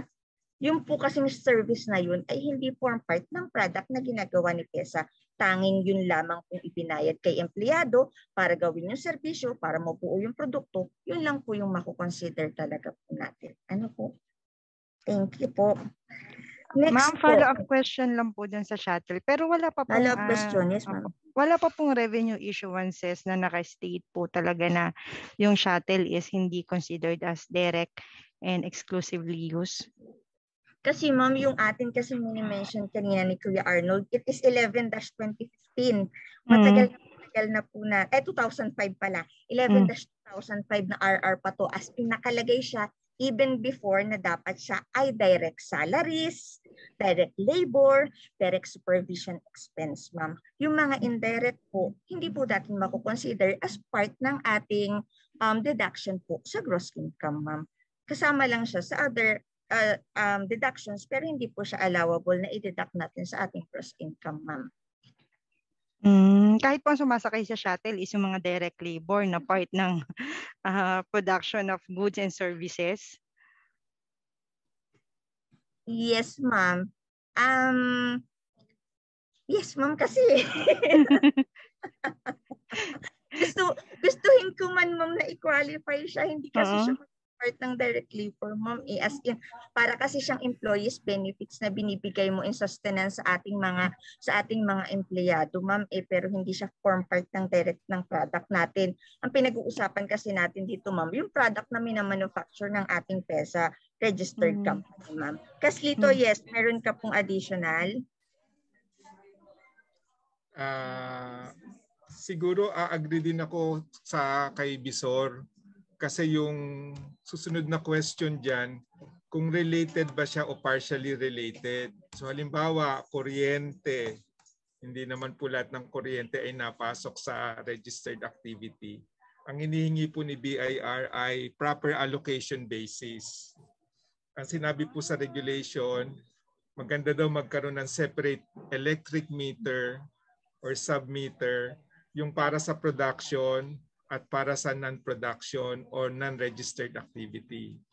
So kung ito naman daw po ay ganong klase ng mga rental, ang nire-rent po yung space, ay magkaroon din daw po ng proper allocation. Maaari po sa square foot ng rental o i-allocate yung para sa registered activity, para po doon sa operation at para po sa administrative na hindi po pwedeng isama sa registered activity na expense.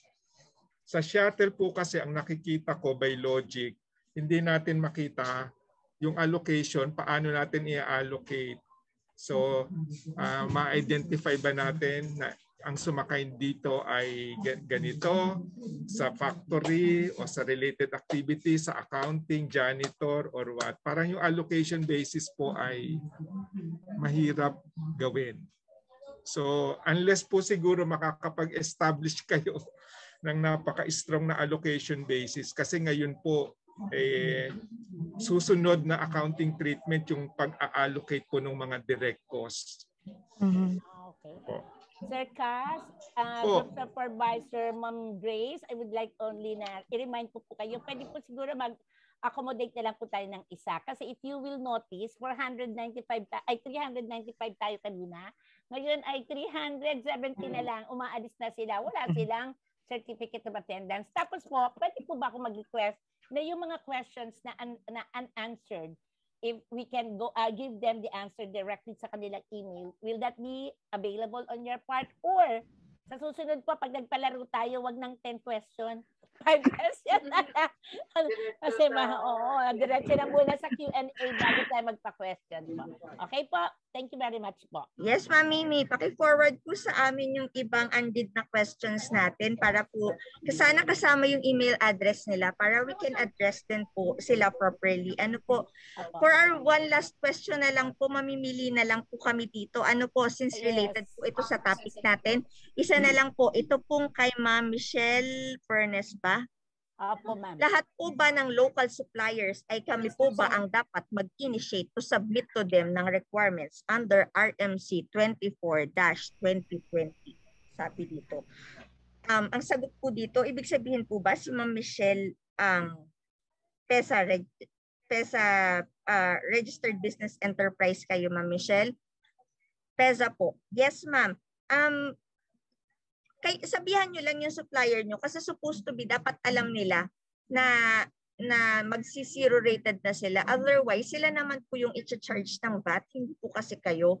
Ano po, so for the purpose po na alam nila na dapat VAT zero rated sila, masabihan po natin as tayo yung mga registered export enterprise na nasa PEZA po natin na yung mga supplier na ito which is directly and exclusively na ginagamit naman natin yung product po nila, masabihan po sila na dapat they have to apply for the VAT zero rating. Tama.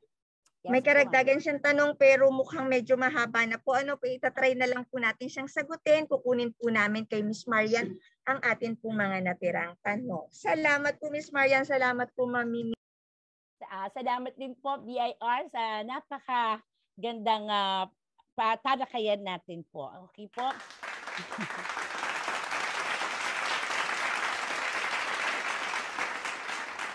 At this point in time, let us give the speaker and our group supervisor the certificate of appreciation. Can we represent the certificate of appreciation, ma'am? Okay, Ma'am Marian. All right.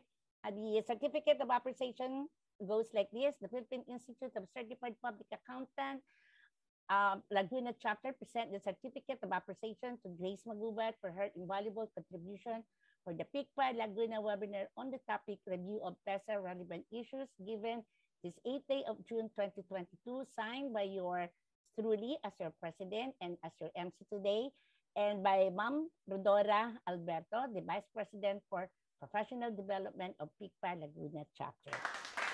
The same certificate of appreciation goes to Sir Arnold Perez, and this is also signed by yours truly. And when I will go to the to BIR RDO number 57, I will bring the original copy of this. So we will hear the closing remarks from our beloved Ardo, Miss Emily Singson, please. Andyan na si Ma'am Emily, Ma'am Grace. Hi, Ma'am. Good afternoon. Ma'am, may emergency lang si Ma'am Emmy po. So closing remarks po natin si Caslito po. Yes, sir. Sir Cas, take it away, sir. My favorite chief assessment section. Yan. Sir, madilim ka. Madilim. Lilipat po tayo. Madilim ka. Yan. Para makita nila na ang Sir Cas ay masyadong masipag na sumagot sa Bible, masyadong masipag na sumagot personally, masyadong masipag sumagot kahit hindi taga-RDO 57 ang question. Yan si I agree, ma'am. I agree, Ma'am Mimi. Napakasipag po ni Cas. Yes. Nakamute ka lang, Cas.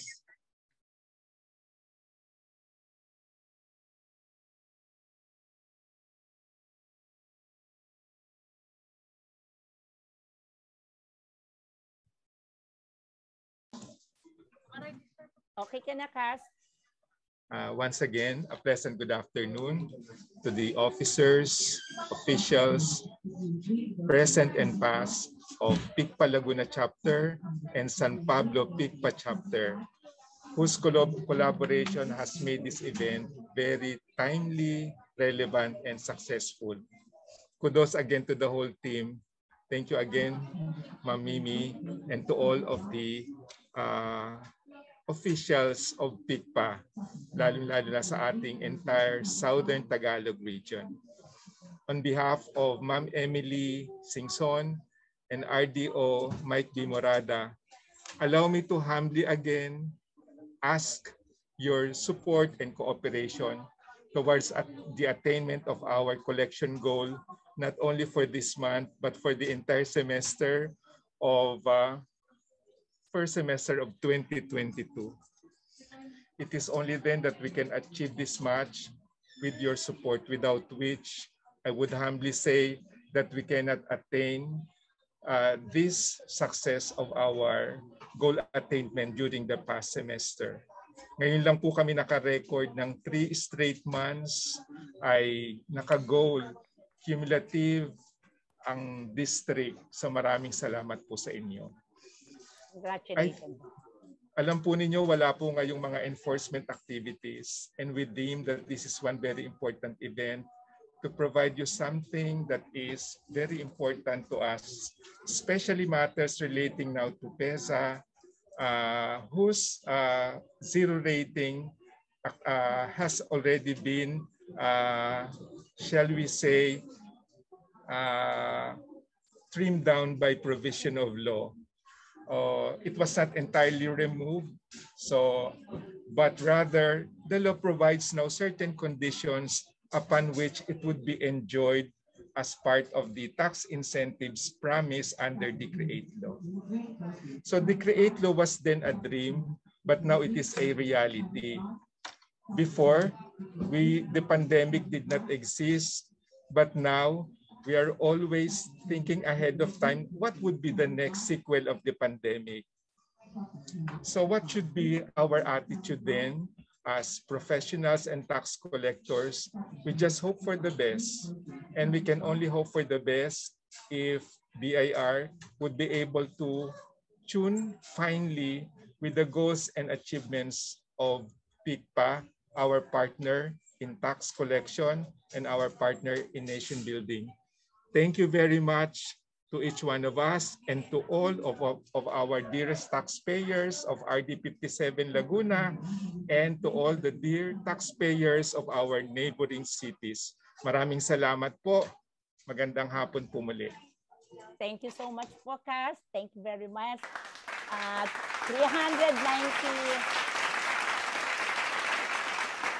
397 po talaga ang nakinig. Ano po? Pero umalis. Gusto ko din po sanang kunin ng pansin po ng lahat ng naririto. The PICPA National Office, hinihingi po namin ang cooperation po ng lahat ng CPAs sa anumang sector, government sector, education, commerce and industry, public practice. Please, submit your proxy form para sa darating na general membership meeting natin sa July. Kung kayo naman ay interesado na umattend ng through Zoom, why not? Ngayon, kung kayo naman po ay masyadong dahol sa mga time nyo, pwede po kayo mag-fill up ng inyong pong proxy form. Ako po ay nananawagan sa lahat ng kapatiran sa ating propesyon ng mantutuos. Bilang mantutuos or accountant, bilang auditor or taga-suri ng mga accounts, nararapat din lang po na ating tulungan ang ating Philippine Institute of Certified Public Accountants. Maraming salamat po. Okay po? So maraming salamat BIR at muli hinihingi ko po sana na kami din po ay suportahan nyo sa susunod na webinar natin sa darating na June 11, 2022. The concept of true cost accounting for sustainability. Yan po yung susunod na topic po natin. Thank you very much po. And please, a few reminder, make sure to complete the Zoom evaluation displayed on your screen. And also, you need to complete the Google survey by clicking button number 4 at the centralized portal within 30 minutes after the close of this webinar. And you can verify your submission of the Google survey by clicking the button number 5 at the centralized portal. After submission of the Google survey form, kindly check your email to be sure that your submission has been duly recorded by our system. Once again, this is your President, Jeronima A. Lapus, saying an endless thanks for continuously supporting our government by collecting the right taxes and proper taxes through the right arm. This is the Bureau of Internal Revenue. Saludo po ako lahat sa inyo. Maraming salamat po at isang mapagpalang hapon po sa lahat sa atin.